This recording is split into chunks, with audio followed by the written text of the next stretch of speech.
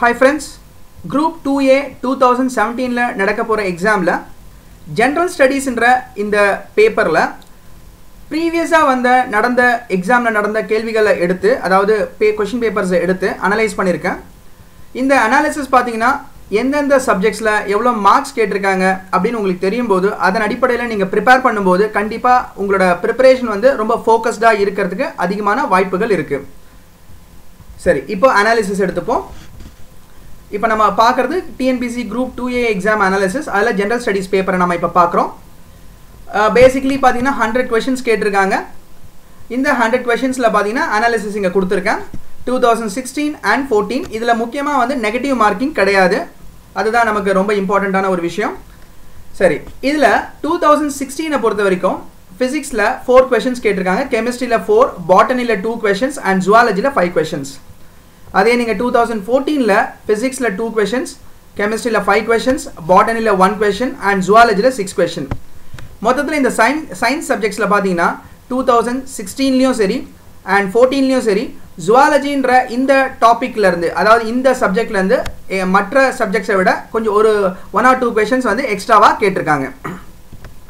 மொத்தத்தில் எனக்கு சயின்ஸ் சப்ஜெக்ட்ஸில் 2016 பொறுத்த வரைக்கும் பார்த்தீங்கன்னா டோட்டலாக எத்தனை கொஷின்ஸ் கேட்டிருக்காங்க அப்படின்னு நம்ம பார்க்கும்போது இந்த 4 + 4 8, 8 + 2 10, 10 + 5 15, மொத்தத்தில் எனக்கு 15 கொஷின்ஸ் கேட்டிருக்காங்க.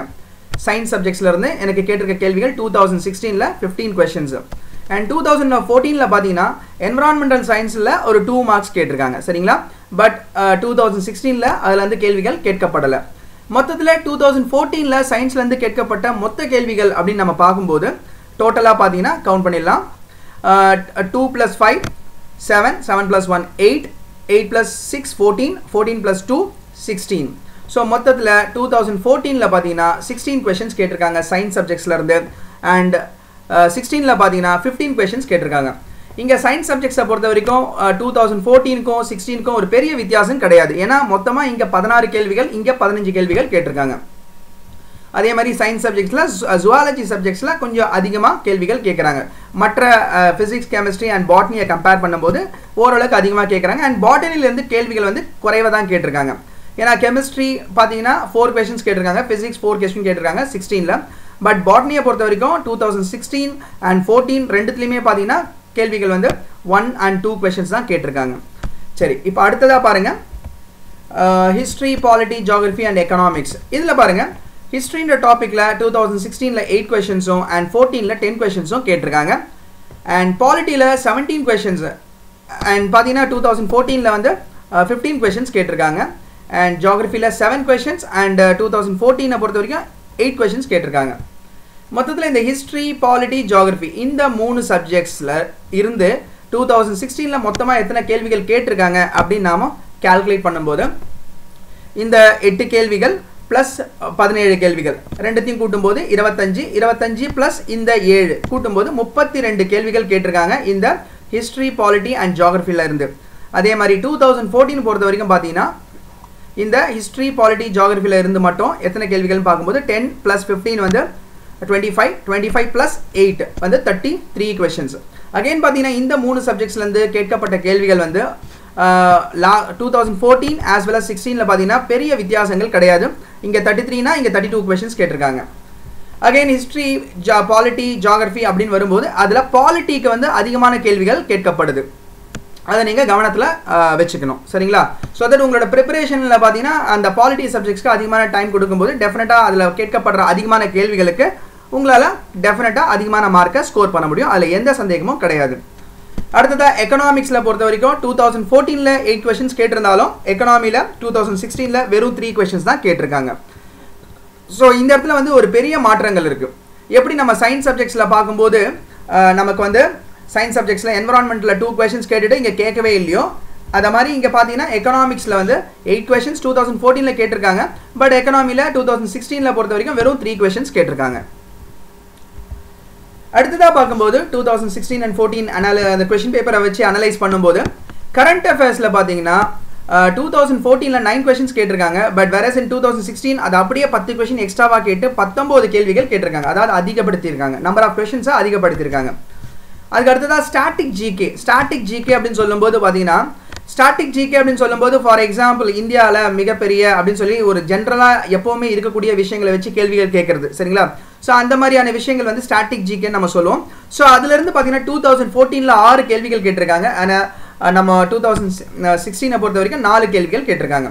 இங்கே முக்கியமாக சொல்ல வேண்டியது என்னென்னா கரண்ட் அஃபேர்ஸ்னு வரும்போது அவங்க எப்படி கேட்குறாங்கன்னா எக்ஸாமோட டேட் என்னவோ அதுக்கு கரெக்டாக பார்த்தீங்கன்னா அட்லீஸ்ட் ஒரு 3 வீக்ஸ் முன்னாடியிலேருந்து கேள்விகள் கேட்குறாங்க. அதனால டெஃபினட்டாக நீங்கள் கரண்ட் அஃபேர்ஸ்க்கு வந்து பார்த்தீங்கன்னா நீங்கள் கட்டாயமாக எக்ஸாம் வந்து என்னைக்கு நடக்குதோ அதுலேருந்து அட்லீஸ்ட் ஒரு 3 வீக்ஸ் முன்னாடியிலேருந்தே நீங்கள் படிச்சிருக்கணும். ஃபார் எக்ஸாம்பிள் இதுக்கு முன்னாடி நடந்த எக்ஸாம் எல்லாம் அந்த மாதிரி நடந்திருக்கு. பட் வரப்போகிற தேர்வில் இன்னும் மேபி 1 வீக் முன்னாடி நடந்த கரண்ட் அஃபேர்ஸை கூட கேட்கறதுக்கு வாய்ப்பு இருக்குது. அதனால நாம் வந்து எது கொடுத்தாலும் தயாராக இருக்கணும். அதுக்கேற்ற மாதிரி நாம் ப்ரிப்பேர் பண்ணணும். சரி, அடுத்ததாக பாருங்கள் குவான்ஸ். அதாவது குவான்ஸ் ரீசனிங் அப்படின்னு சொல்லும்போது இதை வந்து அவங்க டிஎன்பிஎஸ்சி ஆப்டிடியூட்னு சொல்லுவோம் நாம.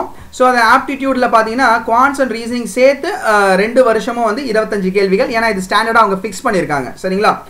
ஸோ இதில் குவான்ஸ் வந்து 2014 19 கொஷின்ஸும் அண்ட் 2016 22 கொஷின்ஸ் கேட்டிருக்காங்க. வேறஸ் ரீசனிங்கில் 6 கொஷின்ஸ் கேட்டிருக்காங்க. 2014 ரீசனிங்கில் இங்கே 16 3 கொஷின்ஸ் கேட்டிருக்காங்க. இங்கே குவான்ஸில் மார்க் அதிகப்படுத்தியிருக்காங்க. அதை நம்பர் ஆஃப் கொஷின்ஸ் அதிகப்படுத்தியிருக்காங்க. ரீசனிங்கில் கம்மி பண்ணியிருக்காங்க. அண்ட் மிஸ்லேனியஸ் கொஷின்ஸ் பார்த்தீங்கன்னா 2014 3 கொஷின்ஸும் அண்ட் 2016 2 கொஷின்ஸும் வந்திருக்கு. சரி, இந்த அனாலிசிஸ் நமக்கு எதுக்கு யூஸ் ஆகும் அப்படின்னு பார்க்கும்போது டெஃபினட்டாக பார்த்தீங்கன்னா ஒருத்தருக்கும் வந்து ஸ்ட்ரென்த்தான ஒரு பாயிண்ட்னு ஒன்று இருக்கும், வீக்னஸ் பாயிண்ட்னு ஒன்று இருக்கும். ஸோ அதன் அடிப்படையில் இங்கே கொடுத்துருக்க அனாலிசிஸ் பிரகாரம் பார்த்தீங்கன்னா இது ஒரிஜினலாக எக்ஸாமில் வந்த கேள்விகள், அதை வச்சு அனலைஸ் பண்ணி இங்கே கொடுத்துருக்கேன். ஸோ இதன் அடிப்படையில் நீங்கள் உங்களால் எந்தெந்த ஏரியாவில் உங்களோட மார்க்கை ஈஸியாக ஸ்கோர் பண்ண முடியும், எந்தெந்த ஏரியாவில் மார்க்கை ஸ்கோர் பண்ண முடியாது அப்படின்றத ஃபர்ஸ்ட் அனலைஸ் பண்ணிவிட்டு அதன் அடிப்படையில் உங்களோட சப்ஜெக்ட்ஸ்க்கு வந்து நீங்கள் இம்பார்ட்டன்ஸ் கொடுத்து படிக்க ஆரம்பிக்கும் போது நிச்சயமாக கட்டாயமாக உங்களால் எந்த ஒரு தேர்வையும் வந்து அதாவது இந்த குரூப் 2A தேர்வை வந்து உங்களால் வெற்றிகரமாக உங்களால் பாஸ் பண்ண முடியுன்றதுல சந்தேகமே கிடையாது. திருப்பி அகைன் ரிவைஸ் பண்ணுறேன். சயின்ஸ் சப்ஜெக்ட்ஸை பொறுத்த வரைக்கும் நமக்கு 16 and 15 கொஷின்ஸ் கேட்டிருக்காங்க. மேபி ஆவரேஜாக நான் சொல்கிறதா இருந்தால் 15 கொஷின்ஸ்னு தாராளமாக சொல்லலாம். ஏன்னா மினிமம் 15 கொஷின்ஸ் சரிங்களா. அண்ட் பார்த்தீங்கன்னா ஹிஸ்ட்ரி, பாலிட்டி அண்ட் ஜியாகிரஃபியிலேருந்து பார்த்தீங்கன்னா ஆவரேஜாக அட்லீஸ்ட் 32 கொஷின்ஸ்ன்றதை நம்ம தாராளமாக சொல்ல முடியும். அண்ட் எக்கனாமியில் நம்மளால் ஸ்டாண்டர்டாக சொல்ல முடியல. அண்ட் தென் பார்த்தீங்கன்னா கரண்ட் அஃபேர்ஸில் பார்த்தீங்கன்னா அதிகப்படுத்தியிருக்காங்க, நம்ம அதை புரிஞ்சுக்கணும். அண்ட் குவான்ஸ் அண்ட் ரீசனிங்கை பொறுத்த வரைக்கும் ஸ்டாண்டர்டாக இருக்குது சரிங்களா. அது 25 கொஷின்ஸ்ன்றது ரொம்ப ஸ்டாண்டர்டாக அவங்க ஸ்டாண்டர்டாக கொடுத்துருக்காங்க சரிங்களா. ஸோ இதில் உங்களோட மார்க்ஸை நீங்கள் மேக்ஸிமைஸ் எந்த ஏரியாஸில் உங்களோட மார்க்ஸை மேக்ஸிமைஸ் பண்ண முடியுன்றதை பார்த்து அதன் அடிப்படையில் ப்ரிப்பேர் பண்ணும்போது உங்களோட வெற்றி நிச்சயமாக உறுதியாயிடும் அப்படின்றதுல சந்தேகமே கிடையாது. ஸோ ஒரிஜினலாக எக்ஸாம் நோட்டிஃபிகேஷன் நம்ம பார்த்துட்ட பிறகு அதாவது வந்துட்ட பிறகு அதில் அவங்க எப்படி எக்ஸாக்டாக சிலபஸ் கொடுத்துருக்காங்கன்றதை பார்த்துட்டு அதன் அடிப்படையில் ஒவ்வொரு சப்ஜெக்ட்ஸ்க்கும் நீங்கள் வந்து எப்படி ப்ரிப்பேர் பண்ணலாம் அப்படின்ற அந்த கிளியர் ஐடியாஸை வந்து கண்டிப்பாக கொடுக்க போகிறேன். ஸோ இந்த சேனல் வந்து தொடர்ந்து இருங்க, சேனல் சப்ஸ்கிரைப் பண்ணுங்கள். கண்டிப்பாக இந்த இன்ஃபர்மேஷன் உங்களுக்கு டெஃபினட்டாக யூஸ்ஃபுல்லாக இருக்கும்னு நம்புகிறேன். உங்களோட ஃப்ரெண்ட்ஸுக்கு ரெஃபர் பண்ணுங்கள். கண்டிப்பாக எனக்கு உங்களோட வேல்யூபிள் கமெண்ட்ஸ் கண்டிப்பாக தேவை. ஸோ உங்களோட கமெண்ட்ஸ் எனக்கு கொடுங்க. உங்களை நான் அடுத்த ஒரு வேல்யூபிள் இன்ஃபர்மேஷனோட மீட் பண்ணுறேன். டில் then it's by from Balaji. Take care of your preparation. All the best.